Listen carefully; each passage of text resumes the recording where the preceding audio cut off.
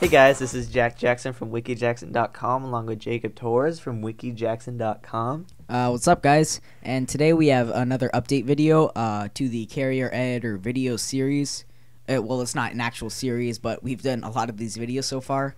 So basically, in our last video, we showed you how to do the process for Windows, and it might sound kind of vague right now, but you could just go ahead and view those previous videos, linked down below in the description.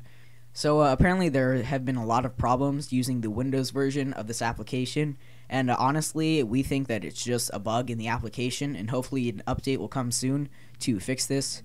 But basically we're just going to do all the work for you using the Mac version, which works just fine, and we will be able to email the IPCC files to you so you could just do the iTunes restore process yourself.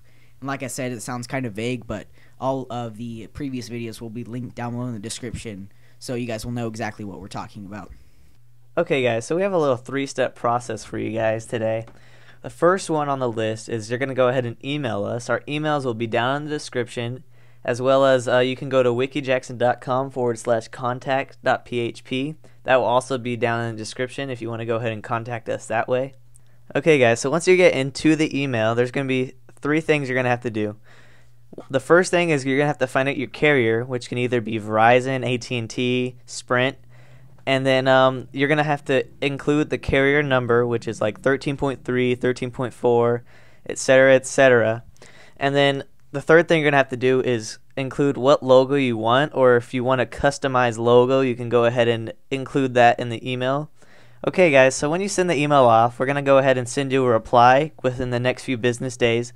In that reply, we're going to put the two files that were compiled in the Carrier Editor application. Those are the IPCC files, and that's when you actually put the files onto your phone from there, from iTunes. Now, that's also still kind of vague. Like I said, we have two previous videos showing you guys how to do this. So if you are like completely lost, go ahead and view those two videos before watching this one, because you will most likely be lost. That's pretty much it for this video, guys. Go ahead and rate it up.